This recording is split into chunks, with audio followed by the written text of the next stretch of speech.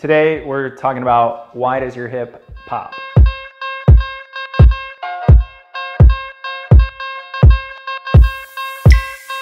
Or clunk or snap. The fancy term for this is Coxa Saltans or snapping hip syndrome. A lot of people have been told things. It's actually really common. So a lot of people elucidate this when they're doing like, old school like bicycles. In our office, if we're doing like a dead bug and we lower the leg, as we lower the leg, sometimes I get a big clunk. Rarely is it painful, sometimes it is. So what's going on with that? The big hyped muscle, the psoas, that Joe Rogan and everybody else is digging in, with their so right on. Your psoas, your iliopsoas is kind of the culprit of the clunk, but then we gotta kind of elucidate a couple different things about that. So let's look at the anatomy first. So anatomy. So off of, basically we should draw one more vertebrae here because we got the fifth.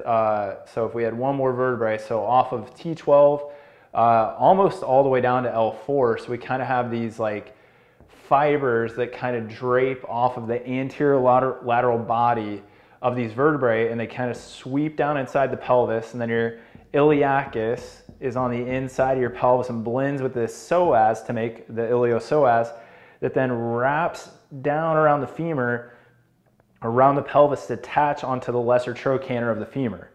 So it should make sense then that now if this is running across the hip, when I have some sort of stability dysfunction, usually around your lumbar spine, how this muscle may be creating excess tension across this joint interface. So how does this happen? So like I said, imagine, yes, now I'm the chiropractor that has a spine in a video. Never done that before. Why not have its debut? So if I'm in a position where I'd be lying flat or in supine like this, what we would hope that somebody would be able to do is at like TL junction, which is where kind of this muscle starts to originate from. So that's like T12, L1, around that area. Just think like thoracic lumbar spine meet.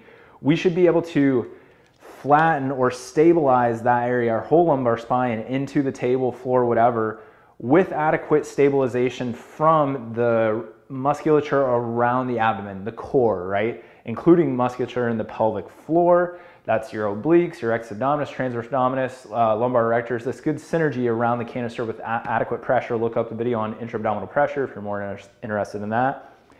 But when I have that good synergy, this muscle can now eccentrically elongate as I go through hip extension, or I move to hip neutral from hip flexion, without creating excess tension over that lesser trochanter. Technically, it's the tubercle right over that lesser trochanter when you get that snap or that clunk. So why do most people get this clunk? Because as they go from this position, and let's say their leg is now flexed, so if we want to draw what we'd be kind of imagining this person is doing right now, so bear with me here that if somebody's in kind of a dead bug, so there's their head, they're laying on the table, they have a really long torso, I don't know why, here's their hip, leg or hip is flexed at 90, knee flexed, ankle flexed, and now we're asking them to start to lower their leg back to neutral.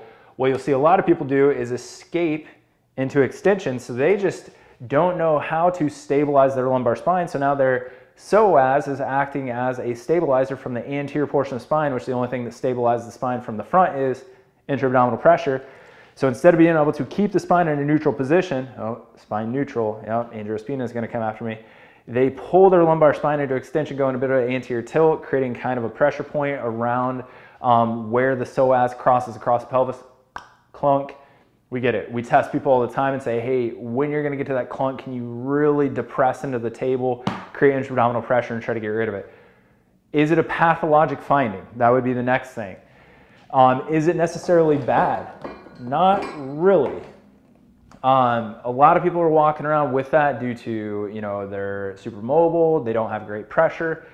Inherently, is it going to cause an issue? Not necessarily. You may get some hypertrophy of the tendon there, not very much. It's a broad-based tendon that kind of fans out around there.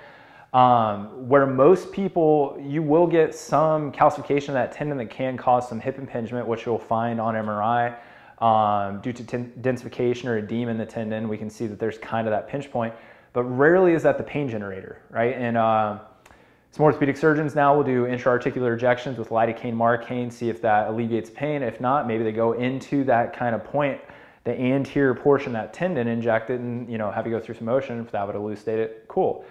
But by itself, it is not a pathologic finding. It can be an indicator of other functional or dysfunctional findings elsewhere, like we just explained. So then the question is, well, how do you work on it? Well, you get better at the stuff that we just said wasn't that good. You learn how to stabilize your lumbar spine and TL junction in the sagittal plane first, which is largely done through intra-abdominal pressure and good activation of the oblique slings that kind of keep your lumbar spine neutral as you move your move your femur around your pelvis, and then also your pelvis against your lumbar spine. Too often we see this kind of parasitic motion, or where people, if I was going to say, hey, can you go into extension, it would be anterior tilt extension through the lumbar spine.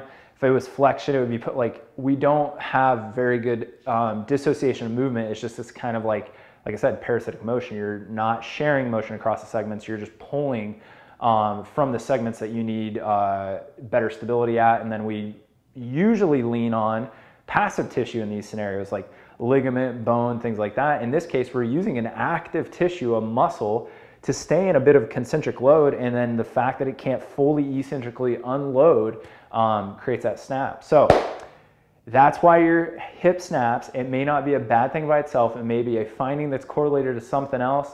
And I have tons of videos along with some other practitioners out there on how you can go about fixing this if it needs fixing, or how you can just work on it to improve your stability overall.